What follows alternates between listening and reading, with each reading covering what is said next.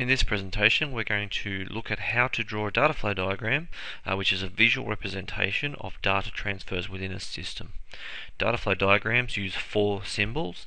The four symbols are a circle, which is a process, which is when something happens. The data flow is represented by an arrow indicating the direction of flow and contains labels which are the data flowing along that direction. We have an external entity, which is any person that sends or receives data from the system, otherwise known as participants within the system. And then we have a data store, which is an open-ended box, which is where the data is stored. It could be a server, it could be a hard disk drive, it could be a database, it could be an array or a variable, or it could even be a piece of paper.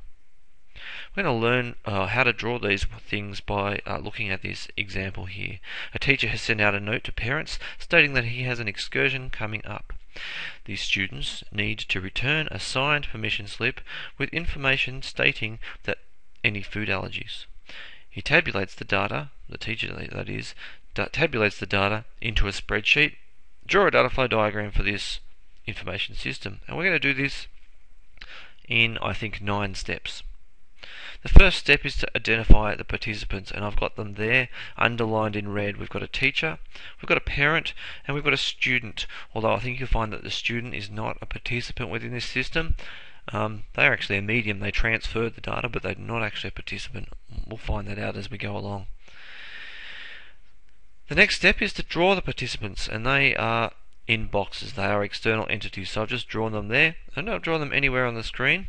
It helps to be able to draw these on computer, because then you can move them around.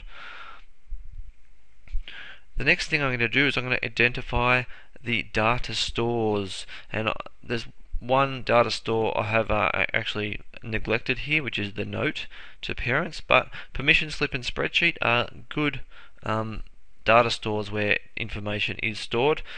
Basically, for this, the reason why I've left out the note is because all it states is that an excursion is coming up. You could put that in, but I've left it out. Now I'm going to draw the data stores, and I just usually stick them somewhere down the bottom. We've got a spreadsheet and a permission slip. Identify the processes. The teacher has sent a note to parents. The student needs to return a signed permission slip. And we need to tabulate the data. So those are the 3 processes. We're going to draw out those in circles. And then we're going to identify the data. Some data needs to be passed from a participant to another participant. And some data needs to be sort of added in. So for example here, returned assigned means that some of the data that's coming in is a signature, and there's also some information about food allergies. There's excursion details, and we've got that going there. So now we're going to put that data flow in, and basically we've got I'll start drawing this by actually using the drawing tool on here, and I'll use the pen. So we've got the teacher. The teacher sends out the excursion details into here, into the send note, which then goes this way into the parents. The parents sign that and put that straight onto the permission slip, so they're interacting directly with the data store, which actually comes into the return note scenario, which sends back allergy info plus the teacher doesn't record a signature in the database, so basically returns that to the teacher.